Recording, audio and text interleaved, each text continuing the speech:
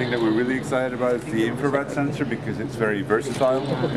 So it can detect proximity, but what I was just showing, it can also follow around these infrared beacons. So that enables you to have a play scenario where you're moving this around on the table or on the floor, and he's gonna be looking for it, and once it finds it at the right distance and the right angle, it's gonna shoot it. That's a direct hit right there. Yeah.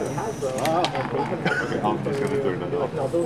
And of course, you can also use it to remote control it, and that actually requires no programming at all. You have four sort of pre-made for these models. apps. It's got the So here you go. You can just start remote controlling it. Robo Sapiens, And then you would have to change the channel to actually make it shoot and stuff like that. That one's so. I bet I can't photograph the Lone Ranger one.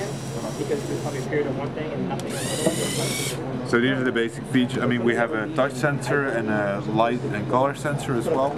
Of course, they're also really cool, but this really enables a lot of new play experiences compared to what we had in Mindstorm NXT.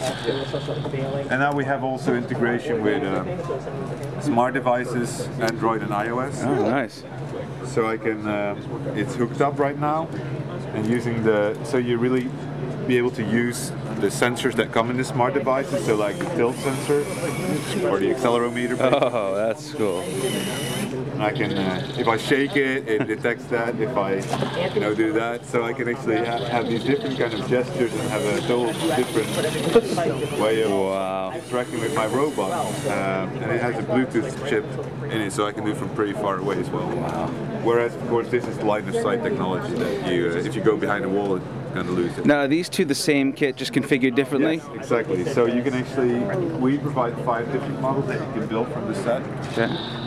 Jesus Christ, it scared me. And in addition to that, we actually we have a Lego Mindstorm expert panel. So these are like adult fans from the community, and they are building 12 extra bonus models that will be available for download when we launch in the second half.